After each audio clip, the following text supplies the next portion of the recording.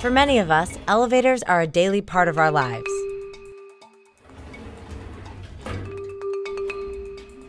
There are almost 1 million of them in the United States, each serving 20,000 people a year.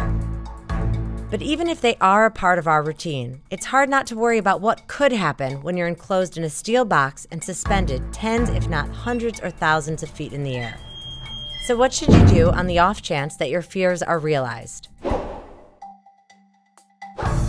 Instinct would probably tell you to bend your knees and brace for impact, but hitting the ground after a free fall would expose you to extreme gravitational force, making it impossible to support your own body weight. According to researchers at MIT, to maximize your chances of surviving an elevator crash, you must lay flat on the floor in the center of the car.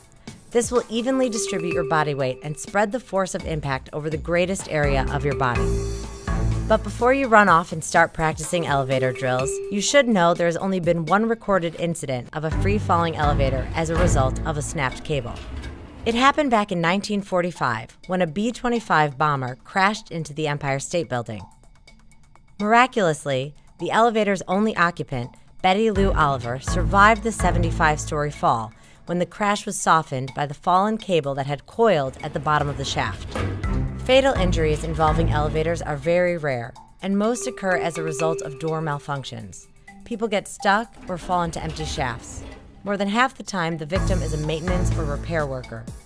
According to ConsumerWatch.com, elevators cause 27 deaths on average every year, out of approximately 18 billion passenger trips.